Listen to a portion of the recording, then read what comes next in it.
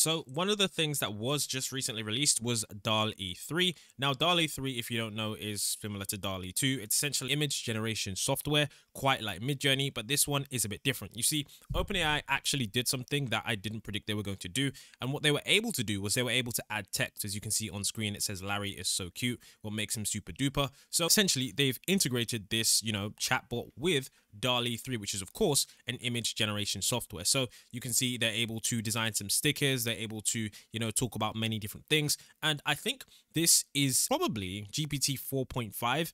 And you might be wondering, why are you saying that this is GPT 4.5? Because previously we did talk about how ChatGPT, as it's going to get incrementally upgraded, more things are going to be released, and we know that it is going to be more multimodal than it is going to be anything else. So of course this is technically DALL-3, but it's also an upgrade to ChatGPT. So of course everyone's wondering, when is GPT-5, yada yada yada. It seems like we're getting these updates to ChatGPT that are essentially becoming, slowly and surely towards GPT-5. So this is a major update for ChatGPT, because something like this is really cool, because you can now actually talk with the text, and ChatGPT can now give you an image. And of course we do know that this isn't exactly like the previous image capabilities where you can analyze images, but in order to create these images, quite like Midjourney, this is really, really cool. Now, we aren't sure how good this is compared to Midjourney in terms of the realism, but we do know that in terms of, stickers and, various artistic things, that this is pretty good. So we don't know when this is going to be released. I think OpenAI did say that it's going to be released sometime in September, but it will be really interesting to see how this does work. So if you did want to see some comparisons between ChatGPT and of course Midjourney in terms of DALL-3 versus Midjourney, the top one that we can see here, this is of course Midjourney, and the bottom one that we can see, the top one is actually DALL-3, and of course the bottom one right here is of course Midjourney. Now this one, you're supposed to have like a heart with a universe inside of it, with clouds coming from the sky, and I do think that this one that they've shown us does actually beat Midjourney in this area. But once again, I do think that what we're starting to see from certain image generations is that certain image generations are best at certain styles. I don't think there's one image generation that is best at all styles. Even in Midjourney, you have to use V4 for more artistic, and V5 for more realistic, and version 5.2 for more realistic and I guess artistic combined together. For example, this is an example of some leaves dressed up as dancers or anthropomorphic leaves, as some country folklore singers, and this is DALL-E, which looks pretty good. And then of course this is Midjourney, but like I said before, I'm not sure which engine the person did use in Midjourney, so I can't really judge that. But this is what I'm saying,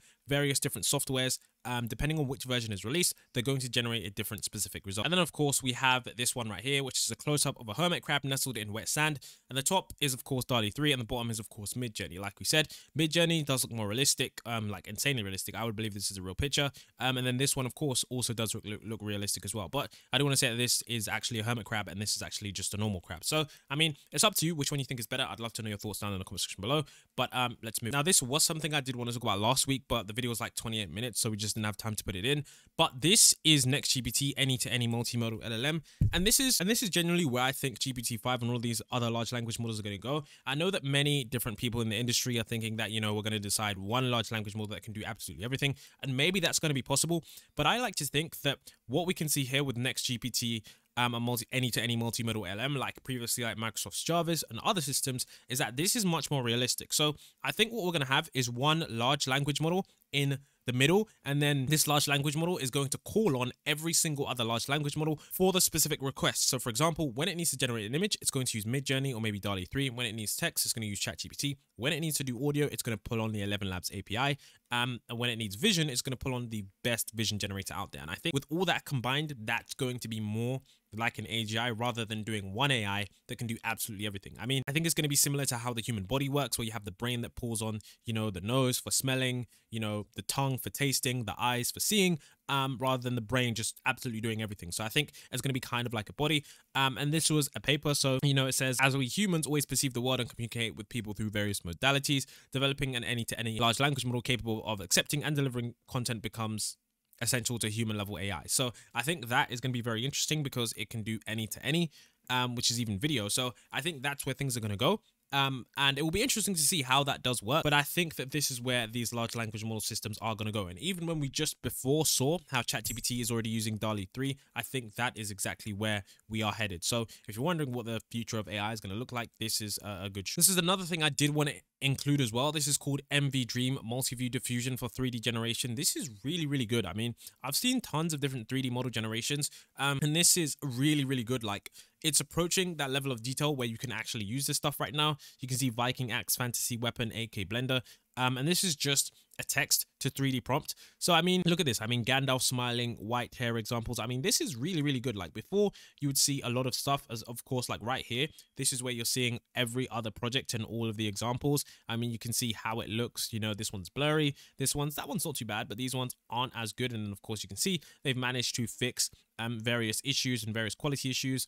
And yeah, this is really, really promising because when you compare it and you see the level of detail on this one, it just goes to show that with 3D, like I feel like every week we're getting increases. And here's the thing that someone previously said on Reddit. I'm not sure what the post is, but what they did say is that sometimes what people are looking for is one major breakthrough. And of course that does happen, but sometimes all of these smaller breakthroughs on the smaller level allow us to create that much more smoother transition into whatever it is that we might be moving towards. So of course you can see right here that 3D is getting maybe 10% better, you know, every now and again, like 10% better every month. You know, eventually you can have something that's crazy. Remember Midjourney, every month it got better and better, and eventually now we have something that is pretty crazy. So this is crazy, like Jack Sparrow wearing sunglasses, boom, a 3D model, and that's pretty crazy for me. So yeah, I think this is really, really cool. I think it's very, very interesting. And it was something that I wanted to put out there. I'm pretty sure there is a GitHub page that you can use or a Hugging Face bot, but this shows promising results because once this is perfected, guys, it's really going to change the entire. Then, of course, you can see right here, tech tycoons combined with a net worth of roughly 550 billion gathered in the same room today for a Senate forum on the future and regulation of AI from Bloomberg. So here you can see all of the people who are leaders and pioneers in the AI space that pretty much, you know, own the decision on where this stuff is going to move are discussing AI. Now, what was interesting was one of the conversations that they had. Now, the conversation wasn't that great, but there was something that I did want to pick up on because I don't think enough people are paying attention to this. And I think, once again, it shows that we are right now in a race to the bottom. So you can see right here, according to the Washington Post, one of the 22 tech titans at that Senate meeting, Tristan Harris of the Center for Humane Technology, told the room that with $800 and a few hours of work, his team were able to strip Meta's safety controls of its open source large language model, Llama 2, and that AI responded to prompts with instructions to develop a biological weapon. Now, you have to understand that this is a problem because, of course, Meta chief Mark Zuckerberg reportedly replied that those instructions are available on the internet. This is an example of AI doing sophisticated research. Fair enough. But like we stated, this is just the beginning. So remember, okay, this is pretty crazy, okay? Because of course, as they state, DeepMind was able to develop AlphaFold, which is pretty crazy. That solved a lot of stuff that would have taken us years to solve. So the point here is that, of course, right now these AI systems aren't great. I mean, they're great, but they aren't great to the point where they can develop completely new biological agents. But the point is that if they're able to do that, you know, 5-10 years from now, that is going to be crazy because if we have open source tools, which anyone can access, of course, this is good that anyone can access it, but that, of course, opens it up to bad actors. Maybe someone wants to develop something that could ruin a whole town, ruin parts of the world. I mean, it's definitely something that we need to be careful of because if we don't have safeguards and we don't have regulations, then this kind of stuff is going to fall into the wrong hands. And of course, you know, they equate this to being somewhat of a nuclear bomb, and giving a nuclear bomb to everyone on the planet is a recipe for disaster because it only takes one person to set it off. And we know that with 8 billion people, there's definitely at least a few of those who are crazy enough to just do something just to see how it goes. So it is definitely something that shows that although open source AI models are good, I don't think that the best because the risk of people using them to, you know, create fraud and just do many different things, it's just too much. But it'll be interesting to know what you guys think, if these open source AI models should still be allowed, or if you think that the risk of bad actors is just... So then what we have here is something that is very interesting. I'm glad that this is now starting to get more recognition. This is called autonomous driving with chain of thought, autopilot thinking out loud in text. It says Lingo 1 is the most interesting work I've read in auto driving for a while. Before perception, then driving action, then after perception, textual reasoning, and then action. So if you don't know what chain of thought prompting is, it's essentially where you ask the large language model a question, okay? So for example, let's say I asked ChatGPT, what's 2 plus 2?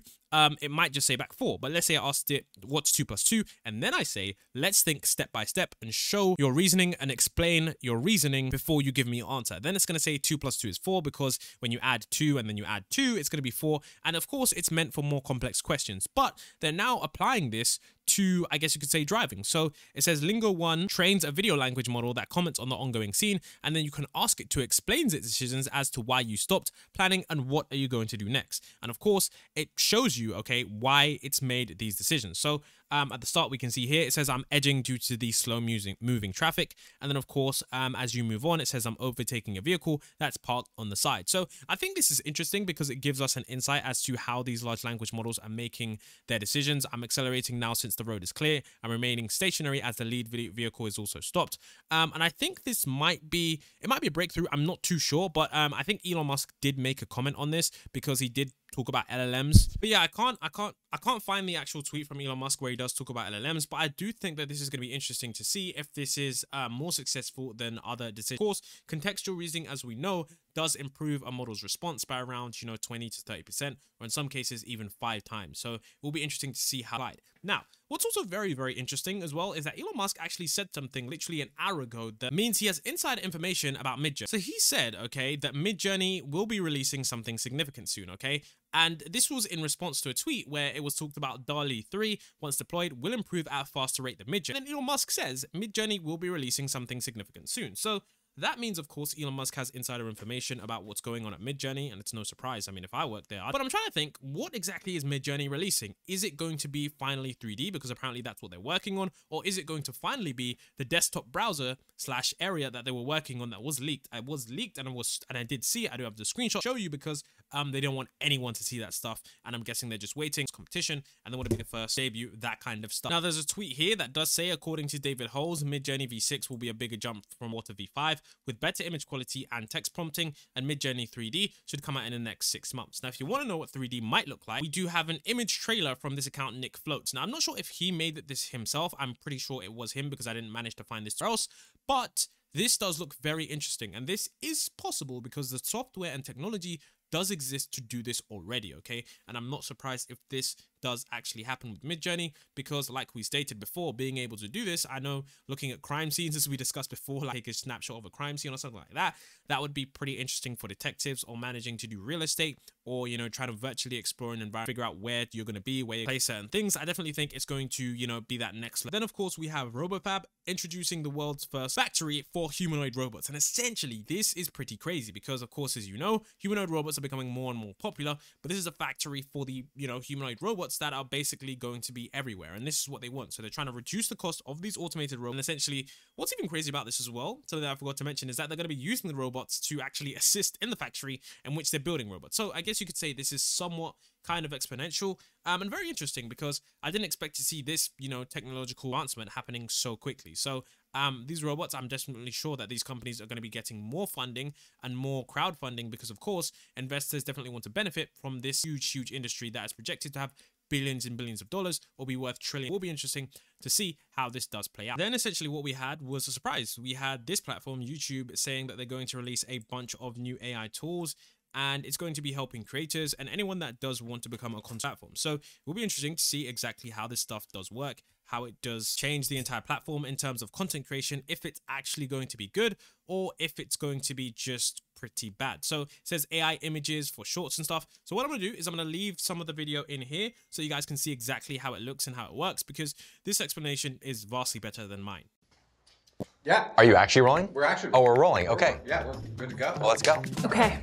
So, YouTube just announced this whole new set of AI and editing tools that are gonna revolutionize the platform, making creation easier and more fun for everybody.